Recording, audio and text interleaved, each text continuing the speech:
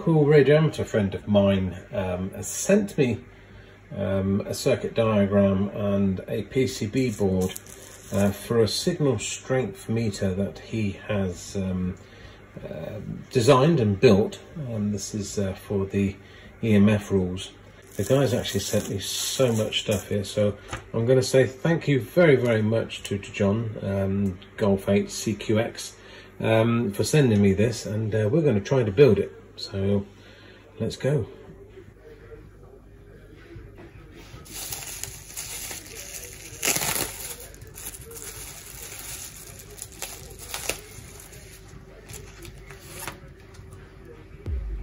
Oh wow, definitely some fly shit amongst this.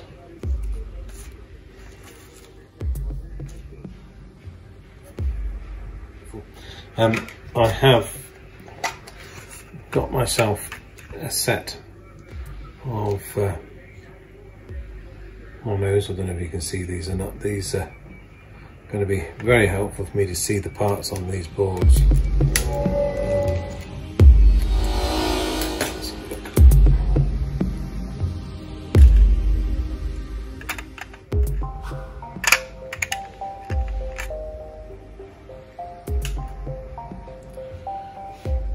Yeah, that will do.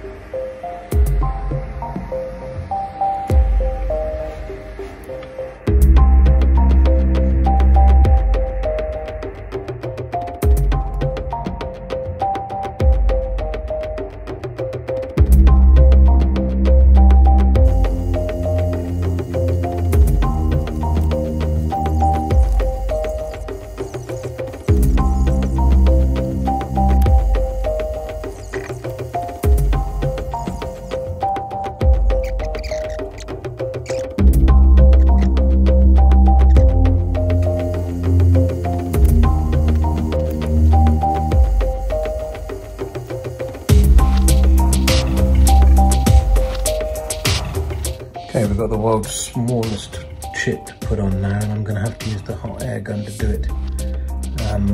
I used the hot air gun for the lower U1 there, but I've got U3 to put on now, which is also a very small chip.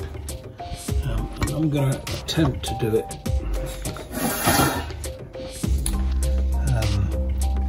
But it's going to be a bit of fun. I'm going to have to put a baby blobs of soda on that, I'm afraid.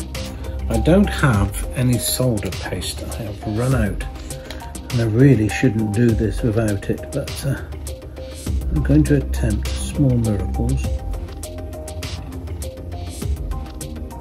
because there's always a way around these things. And that's the way around it. Put it on the area. I'm going to use a hot air gun now, and a lot of flux. Lots of flux. Too much flux, really.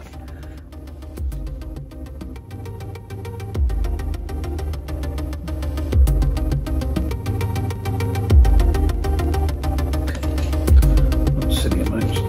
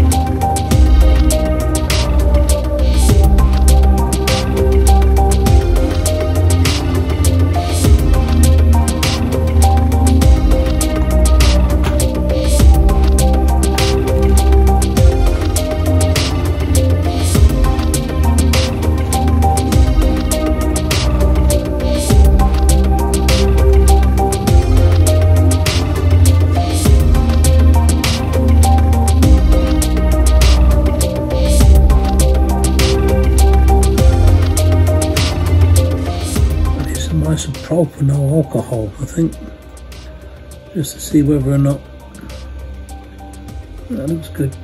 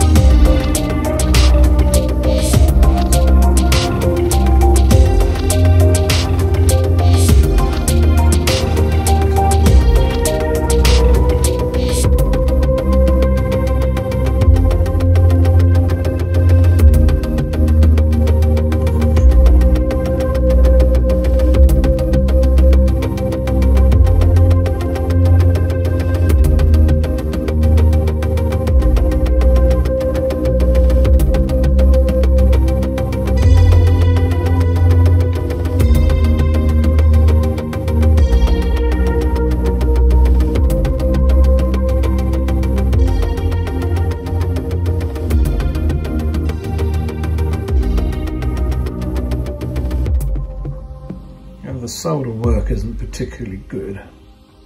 The soldering, yeah, well, it does the job, doesn't it?